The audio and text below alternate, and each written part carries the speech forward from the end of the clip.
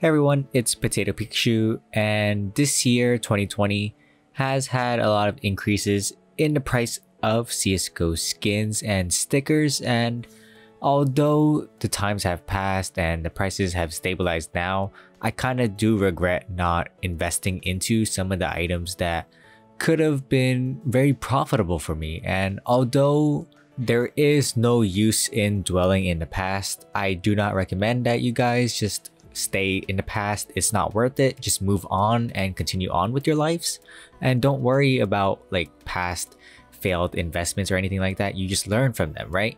But it still stings a bit. And this video will talk about 5 of my, regrets of not going into investing into some of these items, whether it be late 2019 or in 2020. Maybe you guys had the same regrets as I do, and we just vent it out a bit in this video or in the comments down below. So if you do enjoy this video, please leave a like and subscribe. It's free and you can always undo it. My Twitter and Discord will also be linked down below if you want to follow or join, so make sure to do that. So without further ado, let's get right into my first regret. The first one I'm going to talk about is the Shattered Web collection, and that I didn't invest in them sooner, and I wish I did. And more specifically, I'm talking about the 3 new collections that were added during the Shattered Web operation, the Norse, the Canals, and the St. Mark's. I kind of wish that I invested in them right when the operation first started, and especially more on the higher tier weapons like the Op Gungnir, the Op Prince, and the AK Wild Lotus. Take the Op Gungnir for example. During the middle of November in 2019, the Op Gungnir was going for around $315 in field tested condition. That's so cheap compared to what it is now. The price now on buff is going for around $2,300. How insane is that? This is probably the biggest regret, since the margin of profit would be so huge if I invested in them early on in the game like some of the other people did, as shown in the Steam charts. However, this was before I started posting content on YouTube, and I was just so excited at the time that we actually had a new operation that I forgot completely about investing in CSGO. I just wanted to play the game, just get the cool new drops, and that's all I was thinking at the time.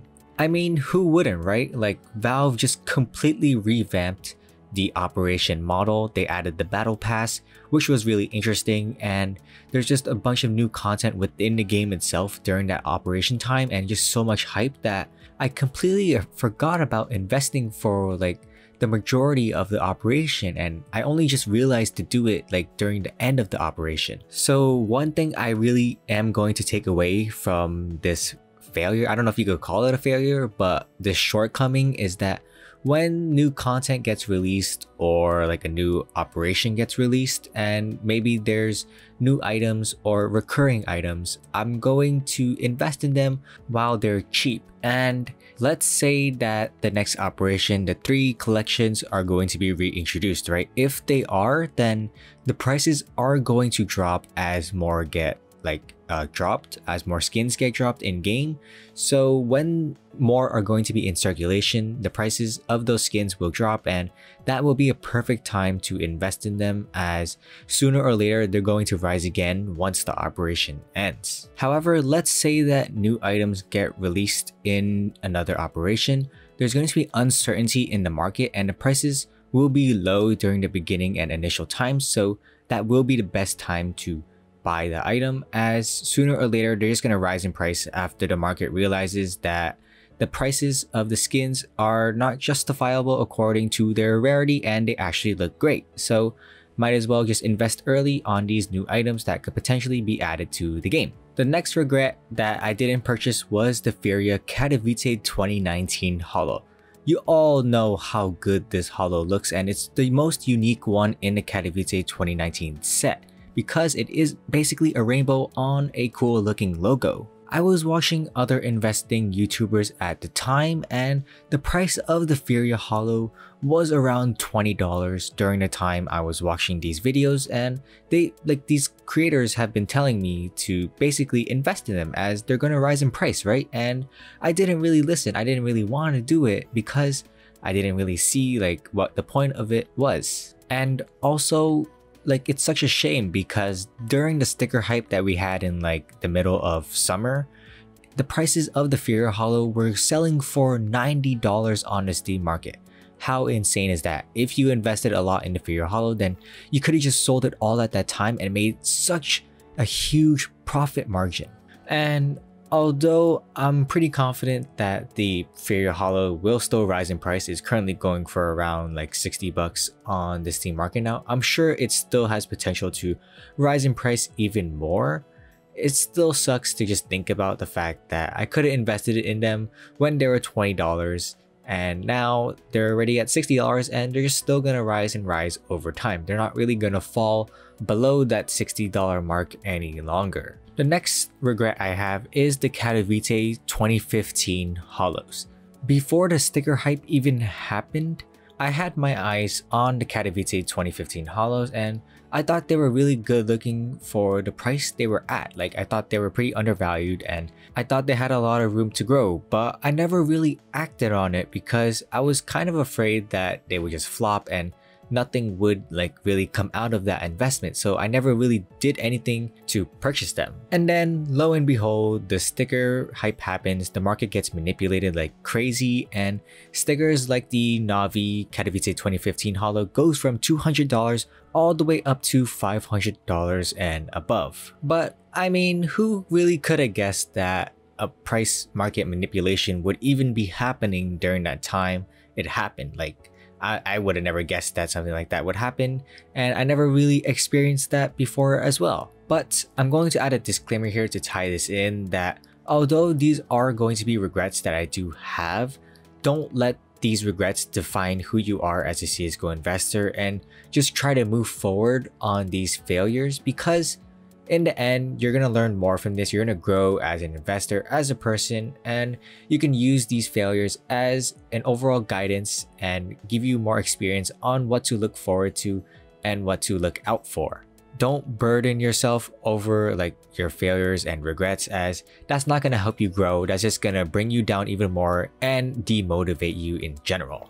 Vent your frustrations in the comments down below, as I would love to hear your regrets as well as I'm doing in this video. However, not investing in the Katowice 2015 Holo sooner does still hurt a bit.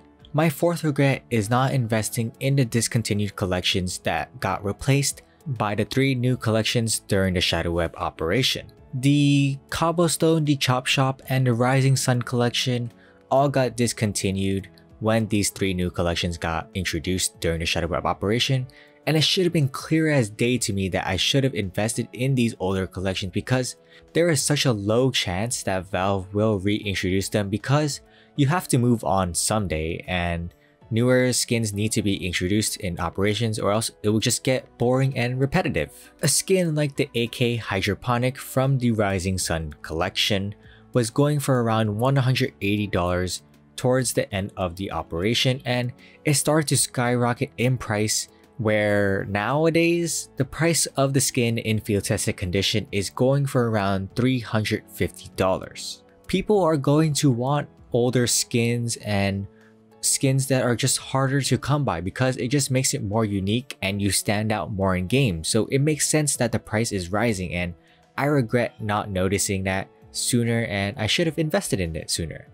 The last regret I do have is that when the sticker hype happened, I didn't really capitalize on it as much as I should have, and I should have sold more items and like bought more items during that initial hype period so I could sell it when it was at its peak. When items have so much attention on it and there's just so much hype surrounding it, then the prices are going to skyrocket. But once it dies down and people like come to their senses, then the prices will start to drop. And during that peak moment, it's best to sell your items, as it's almost guaranteed that the items will just drop sooner or later. I really regret not selling some of my items, and some mistakes that I did make was even buying some stuff like during like near its peak as well, which is a really bad thing to do.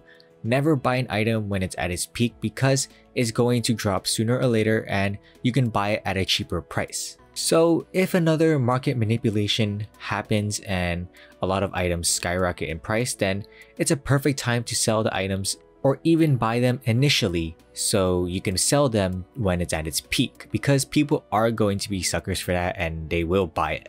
So these were my 5 regrets for CSGO investing in 2020, and a lot of them were pretty huge, but who cares, right? In the end, it's in the past and there's no use in dwelling over it. In a few months or so, you're gonna forget about it and you're just gonna move on from it. So you might as well take those failures and just turn that into an experience that you will never make again and make you grow as a CSGO investor or a person in general. We're never going to be 100% correct on anything. It's always going to be some failures and some successes, so always just keep that in mind when you are investing and just watching videos in general, because not everyone is always going to be right as well. So it's always important to do your own research and just learn about the market in general. I really hope you enjoyed this video. If you did, please like and subscribe. It's free and you can always undo it. Thanks for tuning in. I'm PotatoPikachu signing out. Peace.